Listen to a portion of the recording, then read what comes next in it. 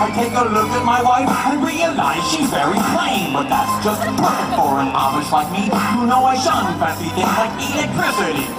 At 4:30 in the morning I'm milking cows. Jebediah feeds the chickens and Jacob plows. Fool, and I've been working and plowing so long that even Ezekiel thinks that my mind is gone. I'm a man of the land, I'm into discipline. Got a Bible in my hand and a beard on my chin. But if I finish all of my chores and you finish thine, then tonight we're gonna party like it's 1699. We've been spending most of our lives living in an Amish paradise. Churning butter once or twice, living in an Amish paradise.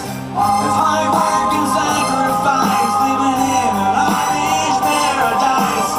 We sell quilts at discount price, living in an Amish paradise.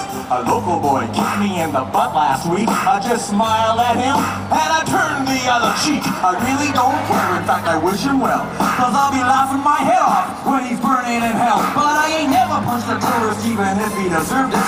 An Amish with a tool, well you know that's unheard of. I never wear buttons but I got a cool hat. And my homies agree I really look good in black, fool. If you come to visit you'll be bored to tears. We haven't even paid the phone bill in 300 years. But we ain't really Greek, so please don't point and stare. We're just technologically impaired. There's no phone, no lights, no motor car, not a single luxury. Like Robinson Crusoe, it's as primitive as can be. We've been spending most of our lives living in an Amish paradise. We're just plain and simple guys living in an Amish paradise.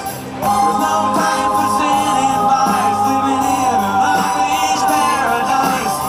We don't fight, we all play nice, living in an Amish paradise.